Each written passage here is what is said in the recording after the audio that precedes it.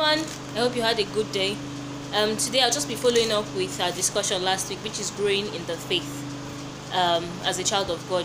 So many times people get born again, but then nothing happens afterwards. They just continue life. Even though a change, their spirit man became created and all, but then you don't see a change in their lives. And God expects us to grow as His children. Last week we read 2 Peter 1 verse 5 to 7. Last week we read it in the King James Version. This week I'll be reading it in the Message translation just to get a better perspective on what that scripture says. So I'm just going to read. If you have your Bible, please read with me. So don't lose a minute in building on what you've been given, complementing your basic faith with good character, spiritual understanding, Allah discipline, passionate, patience, reverent wonder, warm friendliness, and generous love. Each dimension fitting into and developing the others.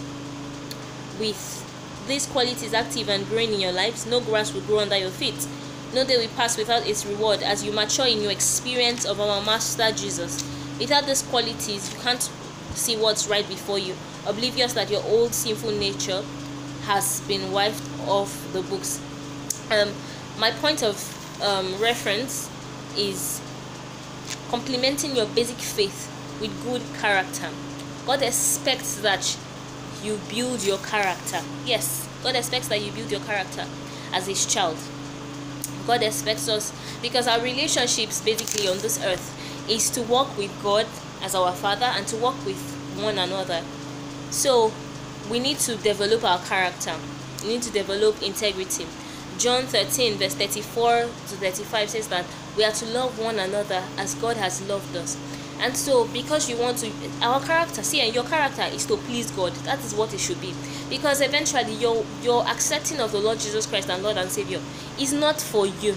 It is for the Lord Jesus Christ. Your life is now about Jesus because you have accepted the Lord Jesus Christ. It is not for you.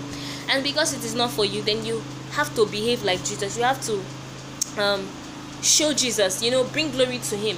So that 5,000 naira check that you're supposed to sign, are you going to add an extra zero behind it to make it 50,000? How will that glorify God? You're a lady and you're trying to meet your target, and someone is asking you to sleep with him. Will that, if you do that thing, will it glorify God? Somebody has annoyed you in the office, and you think the best way to go about the situation is to begin to spread rumors and stories about that person. Will that glorify God? So you need to think about those things. Character building. We need to build our characters. We need to build our characters. God is looking for people who will show Him to the world. God is looking for people who will represent Him. The Bible says that Apostle Paul was praying and he was saying that I may walk worthy of you, fully pleasing to Him. That we as children of God will walk worthy of the Lord, fully pleasing to Him, bearing good fruits.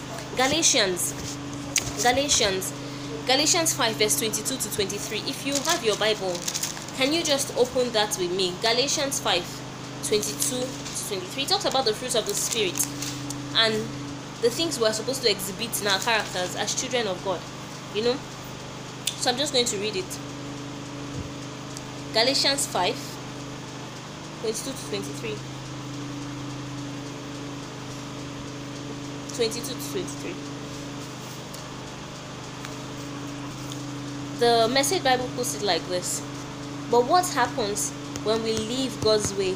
He brings gifts into our lives, much the same way the fruit appears in an orchard, like affections for others, exuberance about life, serenity. We develop a willingness to stick with things, a sense of compassion in the heart, a conviction that is a basic holiness permeates things and people. We find ourselves involved in loyal commitments, not needing to force our way in life, able to marshal and direct our energies wisely. This is the Message translation. In King James Version, we tell us about the fruits of the Spirit, one of which is love, which is the major one, and then you find things like joy, peace, long-suffering, patience. These are the things that the Lord wants us to. God expects us to show to the world.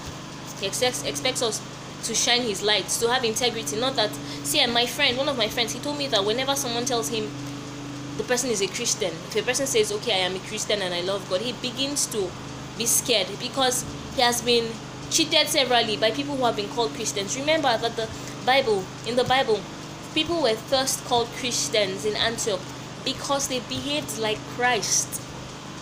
They behave like Christ. So it's not about you at all, at all. It's not about it. It is supposed to, whatever you're doing is supposed to bring glory to God. Your character is supposed to bring glory to God. So you should ask yourself, whatever you're doing this week, I want to challenge you in this week.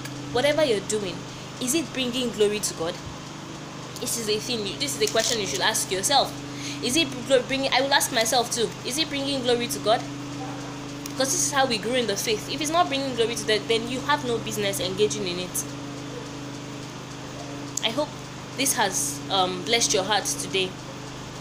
Please, let's just practice these things and ensure that whatever we're saying, whatever we're thinking in our hearts, whatever discussions we're engaging, whatever things we're doing is bringing glory to God. And this is how to develop character. This is how to build yourself in the faith.